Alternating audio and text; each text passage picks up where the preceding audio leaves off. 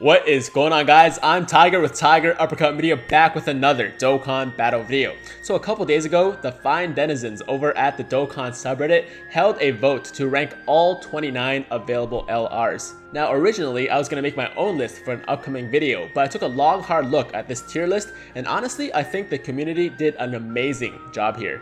As such, I thought it'd be fun to go over everything together and have a quick discussion about why each LR is where it is. Of course, all credit goes out to Reddit user LR Tendo Pain as well as the Dokkan subreddit as a whole for putting this together.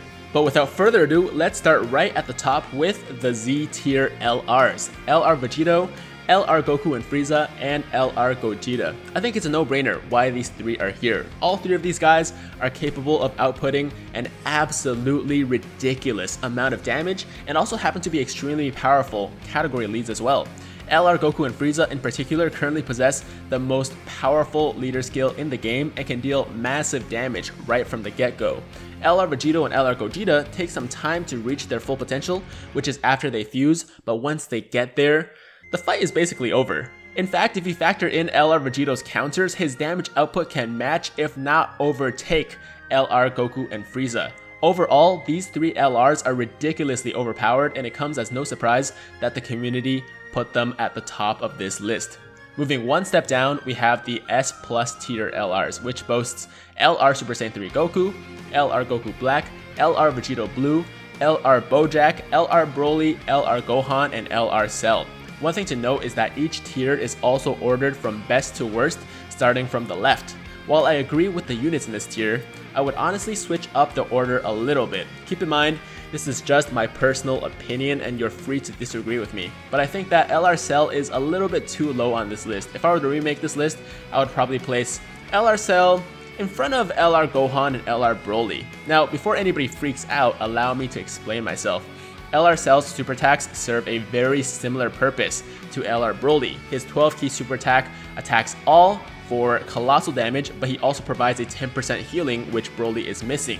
In addition, LR Cell is a very good tank, while LR Broly is the exact opposite. He's a glass cannon. So for those reasons, I think LR Cell should be above LR Broly. As for LR Gohan, he's simply too one-dimensional. His only role is to deal damage, and while he's very good at it, he's not nearly as versatile as some of the new LRs that we've been getting.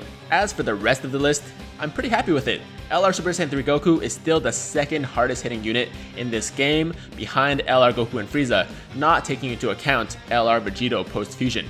LR Goku Black is still the best healer in the game, who also happens to hit extremely hard. LR Vegito Blue might be a little controversial, but I think you have to consider him at rainbow status here, since he is a free-to-play unit that a lot of people can easily rainbow.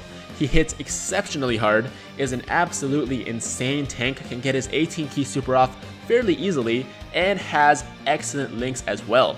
LR Bojack is an LR that I think was originally underrated at launch, but recently people have been giving him the respect he deserves. At high HP, he can hit very hard, and at low HP, he basically turns into a brick wall. From there, we have the S tier LRs, and I can pretty much agree with all of these, although I feel like the order is fairly interchangeable here. LR Majin Vegeta has long been regarded as one of the worst of the original 5 LRs, and for good reason. He hits hard, but not as hard as LR Gohan, Black, or Broly. He can attack all, but LR Broly is much better at it than he is. Don't get me wrong, I love my LR Majin Vegeta, but his placement in the S tier makes sense. As for the remaining LRs, we have Mighty Mask, Trunks, Beerus, Bardock, and Meta Cooler. Mighty Mask hits pretty hard, but that's about all he can do. LR Trunks has the crits and can tank, but his damage is honestly pretty underwhelming for an LR. LR Beerus can deal some very good damage and also heals. Honestly, I would probably put him above LR Trunks for that reason. LR Bardock can tank, but damage is underwhelming, similar to LR Trunks. He also doesn't have the greatest links, so I get why people aren't too high on him. Lastly, LR Meta Cooler Squad is just a really great free-to-play LR. You need to be at close to max HP to really get the most out of them, but they're definitely deserving of being in this tier. The remaining 3 tiers are all free-to-play LRs, so I'm not going to discuss their placement too much. I do think that everything here makes sense though. In the A tier, we have LR Spirit Bomb Goku, LR Great Saiyaman 1 and 2, LR Super Battle Road Goku, LR Ginyu Goku, and free-to-play LR Trunks. In the B tier, there's LR Frieza and LR Ginyu, and at the very bottom, we have the C tier, which hosts the LR Androids, LR Goku, LR Gohan, LR Tien and Chiaotzu, LR Hercule, and LR Piccolo.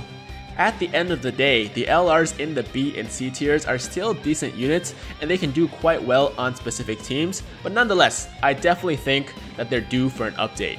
So that's gonna do it for today's video. Let me know in the comments down below whether or not you agree with this tier list, and also if you don't agree, then what changes you would make to the placements. As always, if you like the video, make sure to like the damn video, and if it's your first time watching me, first time to the channel, and you like what you see, then make sure to hit that big red subscribe button to join the Tiger Squad now. And also, if you haven't yet, hit that notification bell so that YouTube knows that you want to stay up to date with all of my latest content. But that's all from me. I hope you guys have a fantastic day. I'm Tiger with Tiger Uppercut Media, signing out.